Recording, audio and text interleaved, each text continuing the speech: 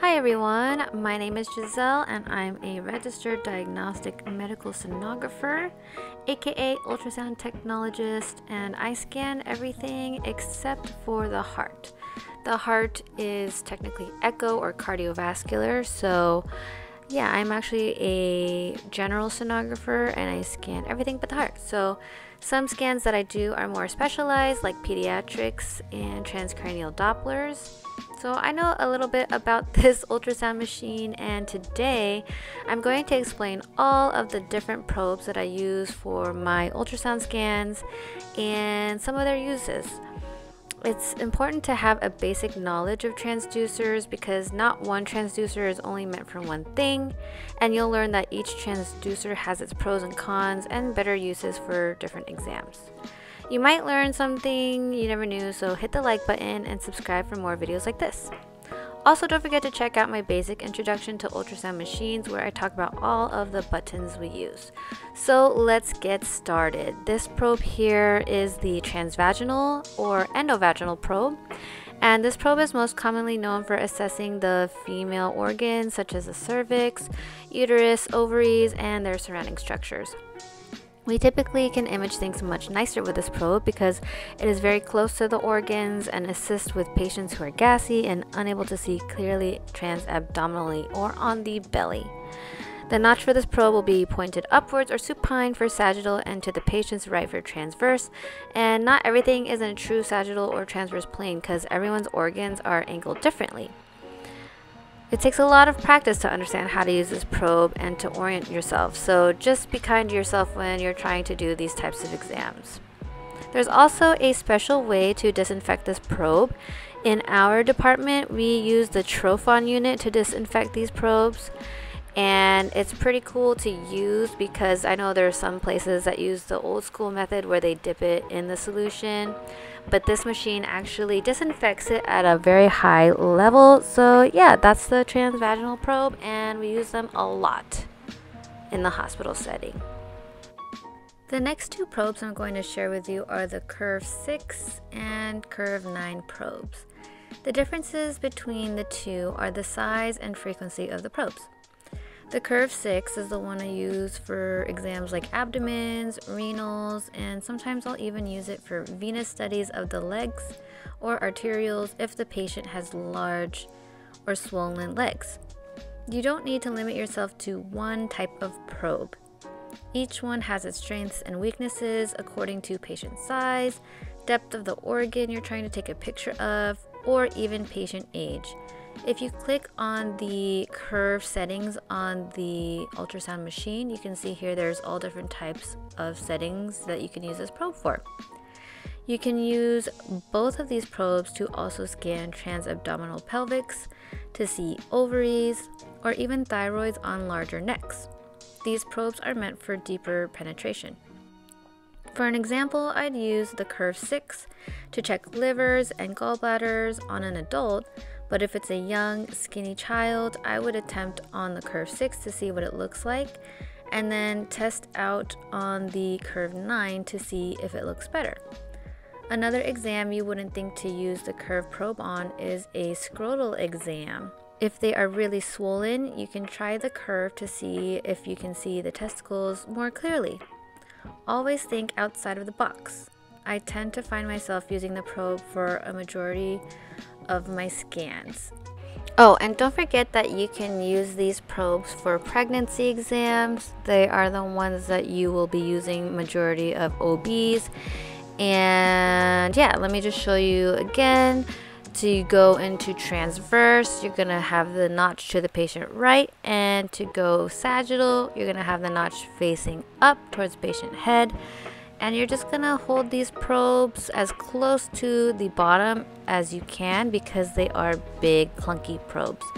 But yeah, hopefully you guys know that this is the most common probe that you're gonna use for a lot of your exams in the hospital and in outpatient settings. The next probes we're going to talk about are the linear probes. These are the ones we're going to be using for mostly superficial structures and for arteries and veins. These are most likely your vascular probes, but like I said earlier, you can also use the curved probes on vascular as well. But what this is the linear 9, and we use it for the veins and the arteries, and we are going to be showing that the way you hold it is important because you're going to be using the heel-toe method to get your veins and your arteries in a good position of scanning. If you go to the machine here, you can see that you can use it on also abdomens. We use it on pediatric abdomens, especially for like babies, because it has a frequency that is better used for pediatric abdomens. You can also use it for arteries in the legs, veins in the legs, arteries and veins in the arms, and the carotid arteries in your neck. This is the probe that you will be using a majority of the times in a vascular setting. You can use it for vein mappings and also thyroids again. But what I would say for thyroids is using the musculoskeletal probe, which is the bigger probe. This one is the ML420, and that is used for mostly musculoskeletal superficial structures like testicles, thyroids, and anything musculoskeletal general like intussusceptions for babies, spines, and of course your ruling out appendicitis exams. These two probes are very important for superficial items. Now you can see that this probe is much longer than the probe linear 9. Once again, to use this probe like the other probes, the notch will be to the patient's right for transverse, and the notch will point towards the patient head for sagittal images. You can click on the machine to see what other exams we use this probe for: breast, thyroid, scrotal, musculoskeletal general, or penetration. And baby hips are also very common that we use this probe for. So just remember that if you are confused on which probe to use, you can click on the probe setting on the machine and it will tell you the different types of exams that you can use this probe on. We have a bunch of probes that are in the probe case, so you can see here that we have them sitting here if we're not currently using them. A probe that we use for vascular on pediatrics is this hockey stick probe. We call it the hockey stick probe because it looks like a little tiny hockey stick, but essentially it's for superficial structures, typically on like a baby, because it has a very high frequency. So we use it on arteries or veins, and sometimes testicles on babies, and it's really cute, a little cute hockey probe. And a lot of places don't have these that I have seen, but if you have pediatrics, that's more commonly what you're going to use it for. But you can also use it for superficial structures like the cephalic vein in an arm. It makes it look really nice and pretty. So yeah, just play around with the different probes that you have in your place of work to see what they're like. The next random probe that we have in our little probe shelf thing is this TCD probe, or transcranial Doppler probe. And what I've seen is that other places that don't use the TCD machine can use this probe to take a look at the vessels in the brain.